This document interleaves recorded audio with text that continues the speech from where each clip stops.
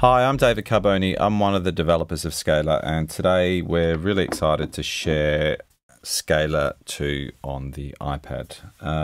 It's a fully featured redesign from the ground up, and it really does embody everything that Scalar means for me, which is the ability to make music, open multiple scalars, write entire tracks, perform live, all in a mobile platform, made possible thanks to Apple and the iPad. Today, this is an overview video. Scalar on the iPad is going to be launched very soon. It'll be a free purchase, and you'll be able to use most of the features, and then you can unlock all of the features with a one-time in-app purchase. Today, I'm going to be using the excellent Roland F701. I love this digital piano because it has Midi In and Out, and it has the ability to route audio directly to it, which means it makes it totally flexible with Scalar.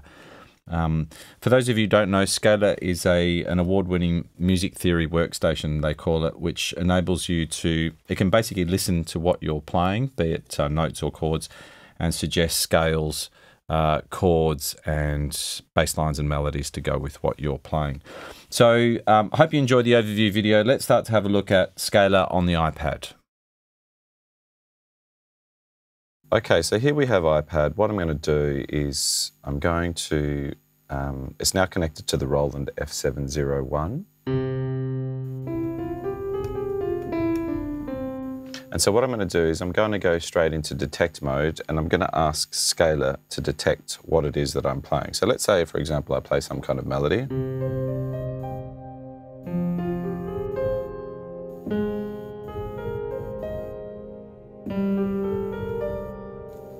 And if I come out of detect mode there, it's correctly told me that I'm either playing the C minor scale, or I could be playing the D Locrian mode scale as well. There's a bunch of different scales it suggests, and it can tell you how many notes, chords and keys that belong to that scale, or how compatible what you played was with that scale.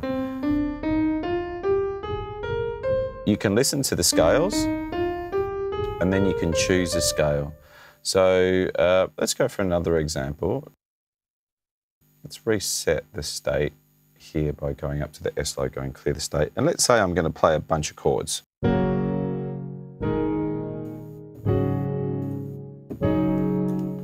Okay, great.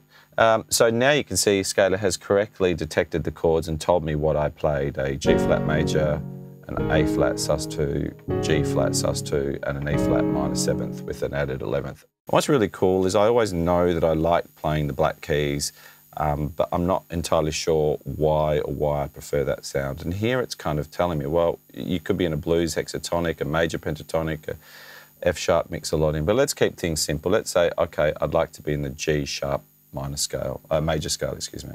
Now, the great thing about the iPad is how tactile it is. You can just, press anywhere, drag or select any chords. In this instance, I want to select the 4 chords it detected me playing, and I'm going to bring it into section C, which is effectively our progression builder.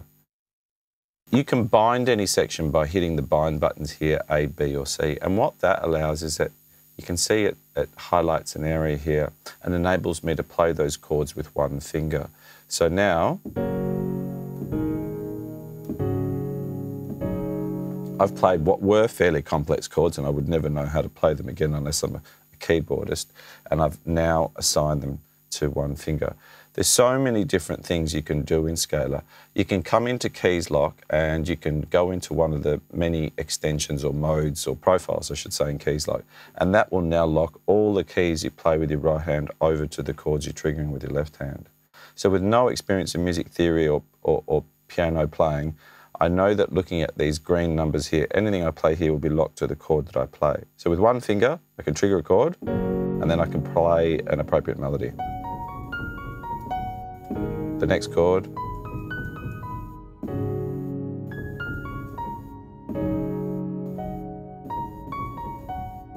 And of course you can do them with 2 fingers as well, which makes some really nice harmonies.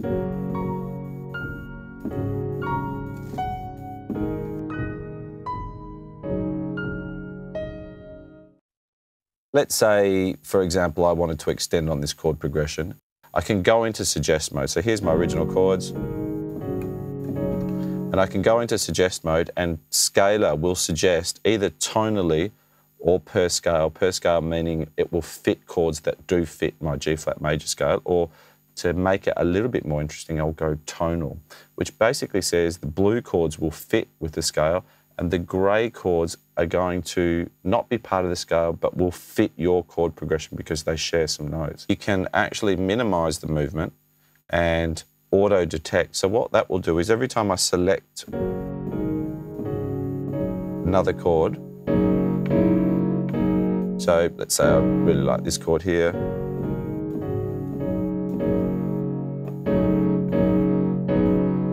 so I can find chords that I'm liking.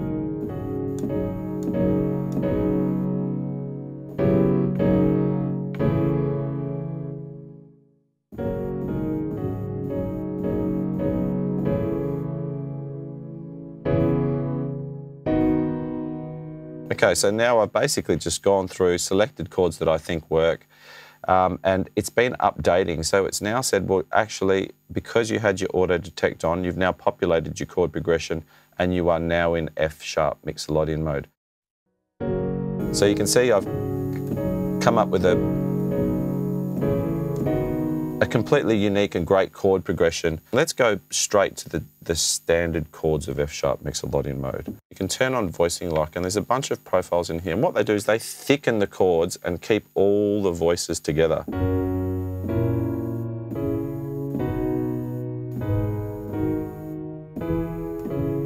So it's a really nice way to just instantly get these kind of nice thicker chords just by playing the diatonic chords of that scale. If you're looking for inspiration, Scalar is full of many different ways to come up with chord progressions. Obviously, you can go to chord mode and you can basically in chord edit mode, and you can choose from the circle of fifths and you can start listening to chords and auditioning chords and pulling them down. But what we have here is, if we go back to the main page, you'll see that we've got scales, which you can choose your own scales, songs, and artists. Songs are chord sets that we have created in-house, and we've got a bunch of artists and producers to create some really authentic chord sets. So they're not taken from any online sources. They're all original, all specifically for Scalar. Each particular chord set, if you look in a bossa nova, you get so many options. There's, I think, probably about 500 chord sets, but they're covering most genres of music. Let's have a look at a few here. Let's go 70s funk and soul. Let's go number one, and let's choose a sound that might go with that. Let's come into orchestra and let's go to staccato strings.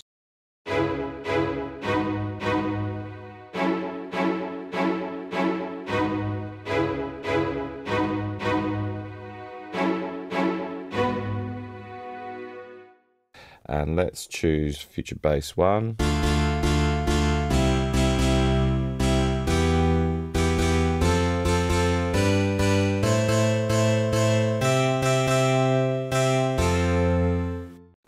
Okay, so I'm going to come back out.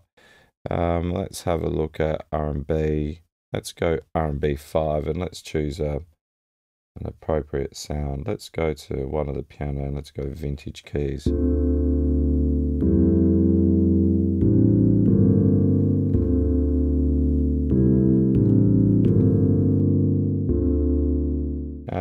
Okay, let's try something a little bit more orchestral. Let's go orchestra. Let's choose the string ensemble, which I love within Scalar. And let's go to cinematic. So you can imagine we're doing some composition here, looking for some inspiration. We're creating something epic.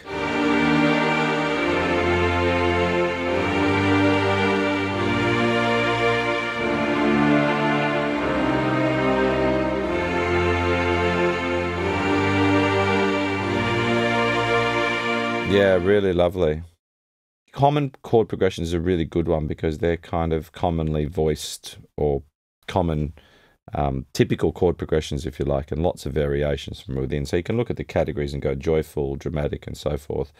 And obviously they tend to lend themselves towards more, let's say, pop music. So let's try, let's have a go at pop 3, and let's get a kind of a more paddy sound. Let's go to one of the synth sounds. And let's go Dream On.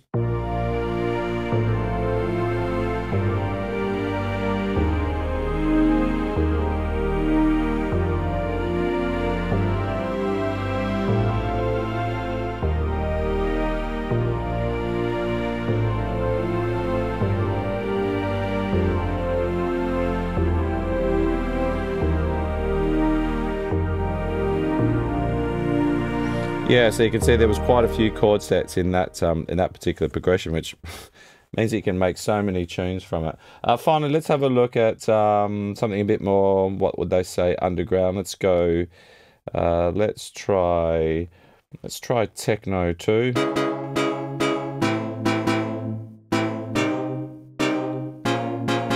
So you can see there's many different songs. I mean, there's hundreds of songs for you to choose from and get the appropriate sound and you're away. And use the audio bus example, which we'll show you in a second, and you're suddenly making entire tracks on the go.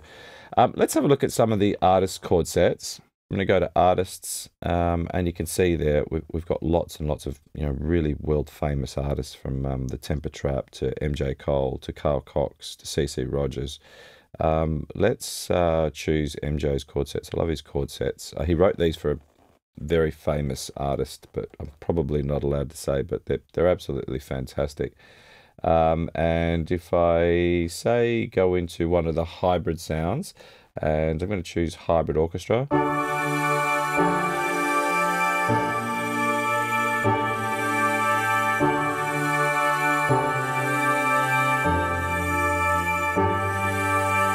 Yeah, really beautiful chord set. I'm going to go to another one of my favourite artists, and that's CC Rogers. Great guy, and one of my all-time favourite tunes, which some of you might actually recall. I'm going to choose the grand piano for this. Was well, you'll get it. Here's the chord sets.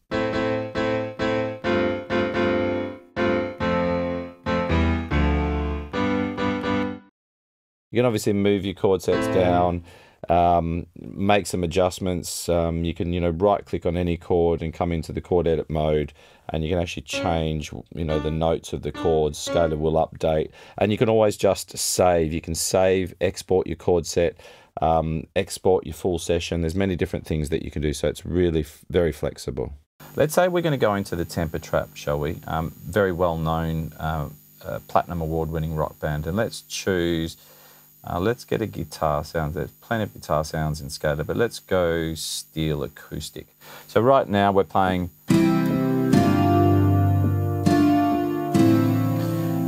one of their chord sets. What's really cool about Scalar is you can begin to kind of create songs. So you could drag these guys in down to section C, and now we might be able to take advantage of one of the modes called pad modes, where we can kind of write different sections, if you like. Let's go to their other chord set, the C, and let me just grab the first 4 chords, and I'm going to shift right click, if you like, and I'm going to add to a new pattern. And if you have a look now, I've got the first chord set and the second chord set. And I could right click on one of the patterns, and I could call it whatever I wanted to. So I could say, okay, let's call this the chorus, and you can just keep writing your own tracks. I think one of the great benefits of having Scalar on the iPad for me is the ability to host multiple scalars in a mobile platform, controlling anything I want. Here I'm using AUM, which is the great little audio mixer. I can use any audio mixer. And I'm hosting 4 scalars at the one time. So if I hold one note, it'll play all 4 scalars. I could actually assign it to play any of the third-party instruments that are available on the iPad, but also any synth that I've got here in my studio. So it's really ultimately flexible, and this is where the power of Scalar comes into its own. I'm just going to solo the first instance of Scalar and open it up for you. And all I've got here is I've got Scalar, and I've got the internal sound, the wide pad, and I've chosen Synthwave 16 under songs, and this is the chord sets. So, and you can see AUM triggering it here. Now, if I close that, what I can do is I can open up a second scalar, which I've already done, and this is another scalar, same Synthwave 16 chord set, but here I've opened up a performance. Now, performances are ways that musicians here have come into the studio and written different types of strumming, performances, phrases, rhythms, basses, melodies, sequences, and strum sequences. You can have a look through the manual to find what they are, but they're really flexible interpretations of how a musician might play your chord. Right now I want a bass line, so I've gone into bass lines. I've chosen Synthwave. bass because I've got a synthwave chord set, makes sense, and I've chosen synthwave 6. And if we have a listen to that now.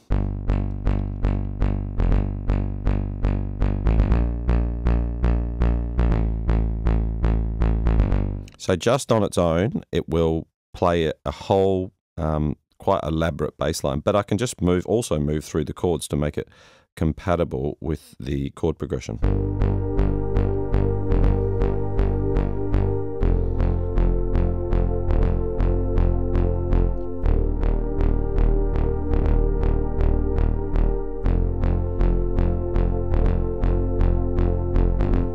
And you can see I could even go through it fast. I can take advantage that that bass line does change the whole time.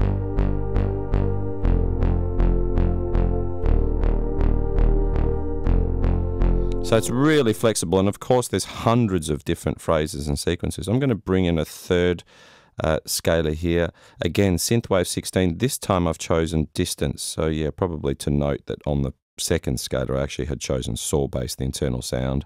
Now I've got a synth sound called distance, and we've pulled up a different performance. This time we've gone into sequences, and we've gone synth sequences, makes sense, and we've gone synth 3, and we've used synth 3.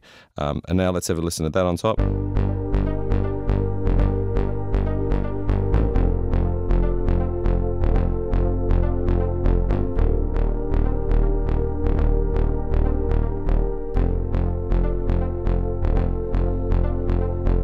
Cool. As a final one, I've got another scalar. This time I've gone for an ostinato in the sequence, which is kind of like a repetitive phrase. And if I just unsolo the lot, now you can see I've got all 4 scalars, and I can just play those notes.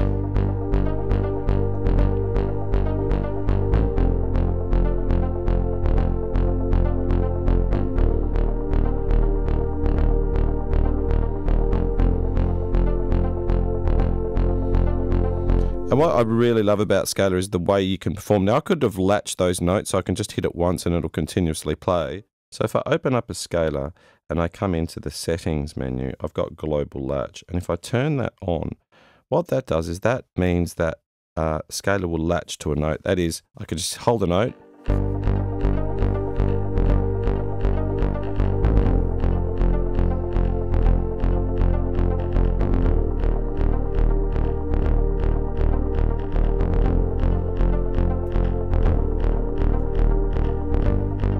And just turn that note off. Now this enables me to perform. So here, just in an audio mixer, I've got a filter assigned.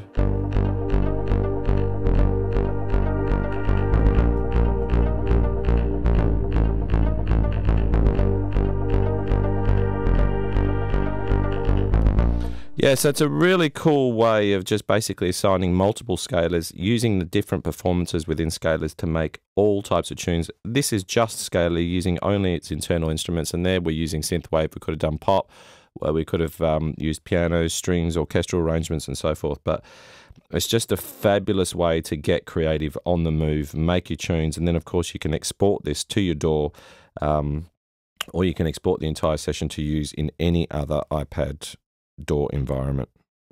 Okay, just want to look at some of the guitar functionality in Scalar iPad. Let's choose a guitar sound. You can say build your own chord progression here, and you can switch over to the guitar view, and we've also got chord charts, and what that means is any chord you play will now show you where your fingers can be on the fretboard. Really helpful for learning how to play the guitar. There are several other pages too. If I clear state and let's go and choose an orchestral sound, let's come over to orchestra and choose brass ensemble. And we can, right from the get-go, we can come into the modulation page. And we can choose one of the modulation presets. And this just is a way to kind of write music outside of traditional theory using one of the great composers kind of theory. So here I've got a C major chord. And now this is suggesting, according to that theory that we've had recreated and implemented by artists here at Scalar, we can move to any chord.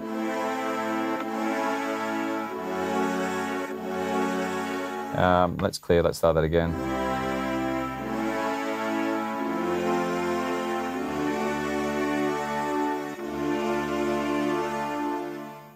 So you can hear now it's tracked what I've done, and I can bind that. Oopsie, I'm trying to move that a little bit too far.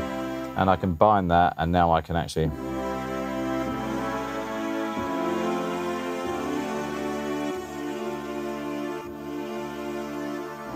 Let's just put that C major to end with.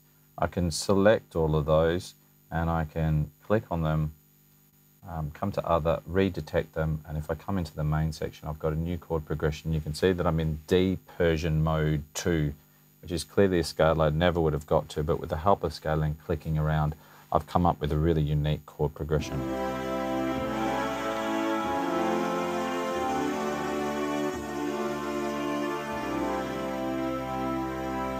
There are other uses to the modulation page. Let's say I clear the state, come back and choose another sound. Let's go for another synth sound. Let's go Celestial Existence, and let's go, just to make this pretty obvious, let's go into songs and go back to the common progressions. And let's say I've gone a common progression joyful, and we'll go for something fairly simple. I'm going to grab these chords here.